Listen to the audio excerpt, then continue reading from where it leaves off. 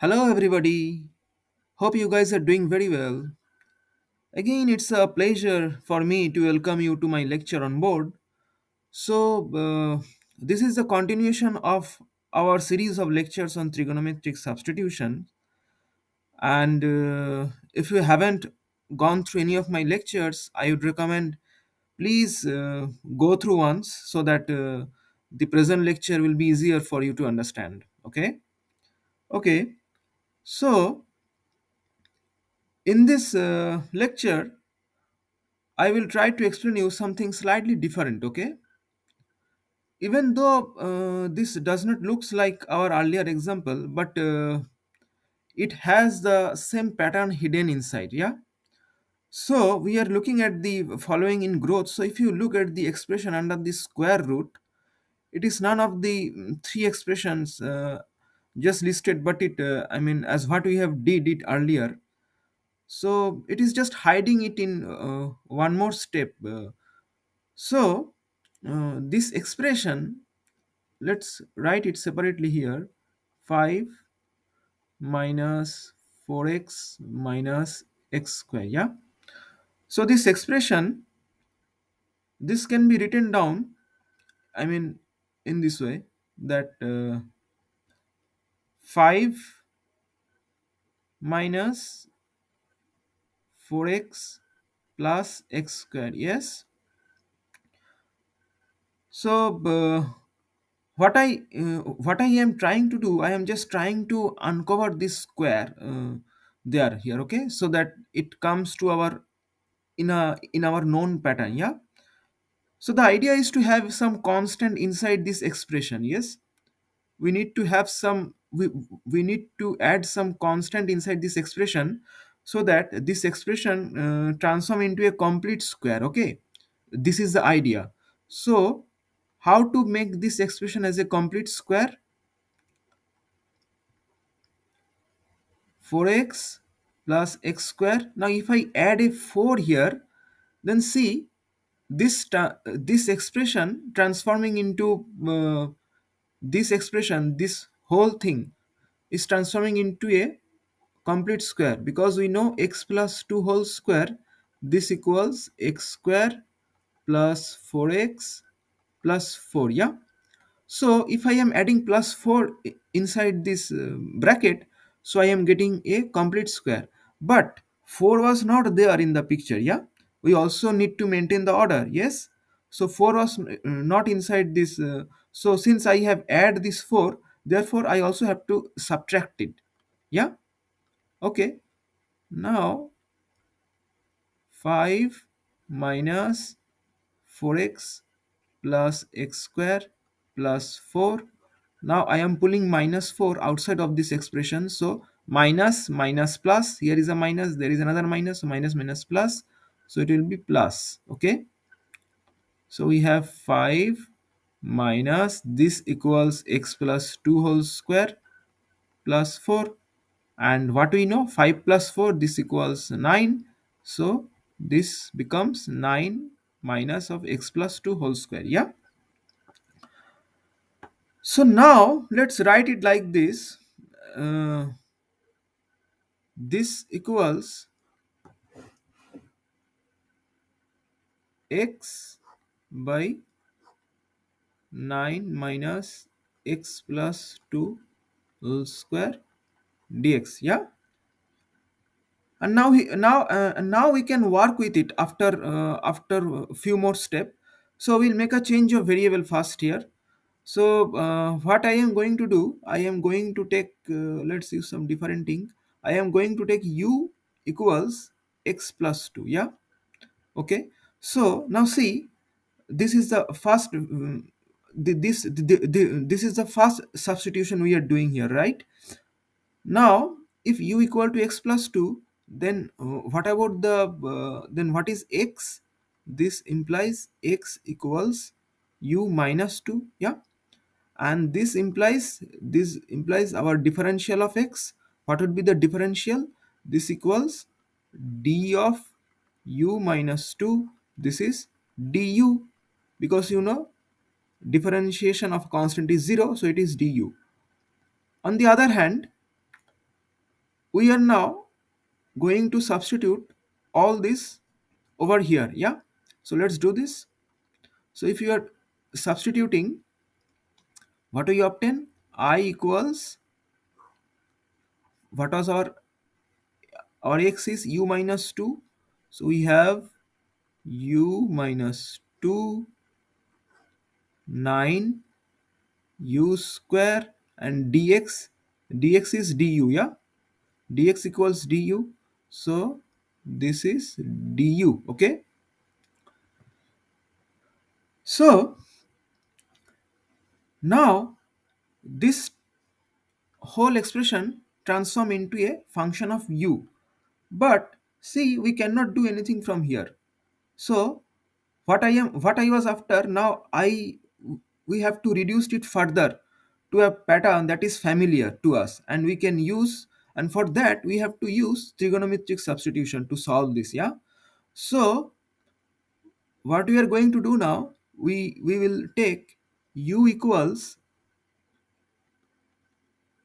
3 sine phi. Okay, now if u equals 3 sine phi, then 9 minus u square equals 9 minus 3 sine phi. 9 minus 9 sine square phi. This equals 9. 1 minus sine square phi. And as we know, this equals 9 cos square phi. Yeah. Therefore, what will be the square root of this if you are now taking the square root? This equals 3 cos phi, right? Now here you also have to restrict the domain. I mean, you have to restrict the interval of phi so that these things remain positive.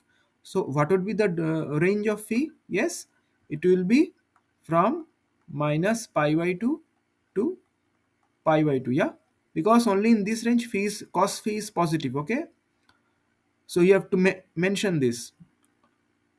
Now let's, now if you are substituting this, what we obtain?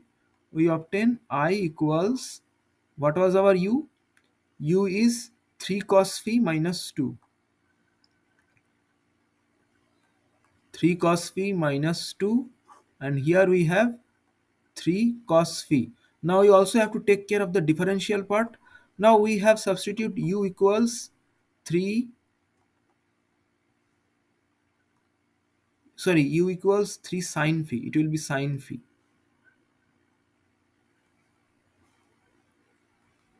This is sine phi.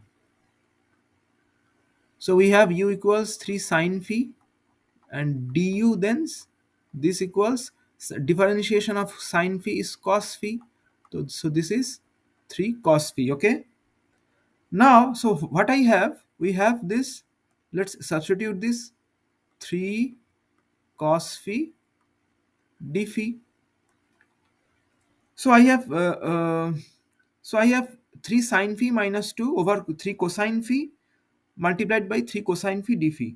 Now see, we are very lucky here because this 3 cosine phi is getting cancelled. Yes, now so the integral actually turns out to be pretty easy here. What we have now, what remains, it is 3 sine phi minus 2 d phi, and we have 3 sine phi minus 2 d phi. So everybody can take this way. So let's continue. It is integral of 3 sine phi d phi minus 2 of d phi. What do you obtain? This is minus of 3 cos phi, because integration of sine phi is cos phi minus cos phi, and we have minus of 2 phi plus c. So what do you obtain? We have minus of 3 cosine phi minus 2 phi plus c. Yeah, so it is almost done, except what we have to do now? Did you remember from our last lectures? we have to, yes, we have to go back to our original variable x. And here, see, we also have two substitution, yes. So this was our second substitution, and this was our uh, first substitution, right? So we have two substitution. So we have to, so first we have to go back, first we have to go from phi to u, and then from u we have to return to our original variable x. So how to do this, how we are going to return to our original variable? Okay, so we will follow the same strategy here too as what we have did in our last few lectures. So we have to draw a triangle, yeah.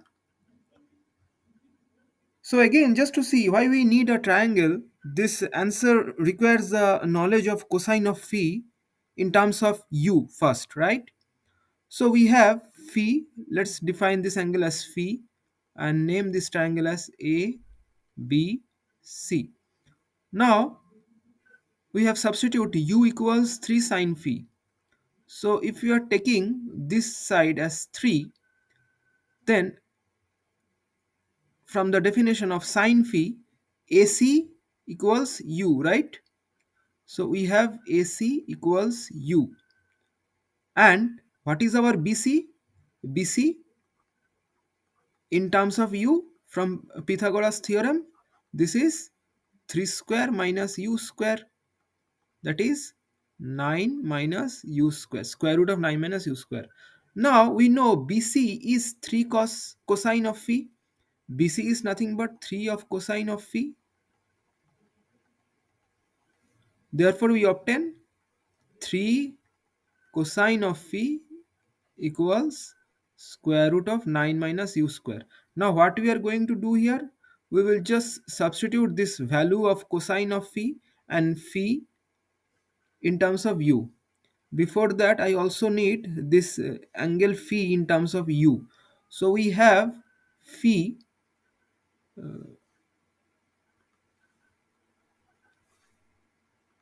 we have AC equals u, yeah, as what we have defined. And from the trigonometric formula, AC is nothing but 3 sine phi. 3 sine phi equals u. This gives sine of phi equals u over 3. This gives phi equals arc sine of u by 3. Okay, okay, okay. So now what we are going to do, we will substitute each of this value, this one to here. We will substitute all this value here. So this is first part of conversion, yeah. So what do we know now? We know sine phi in terms of u, yeah. If sine phi equals u over 3, then phi equals arc sine of u over 3. So let's now substitute this.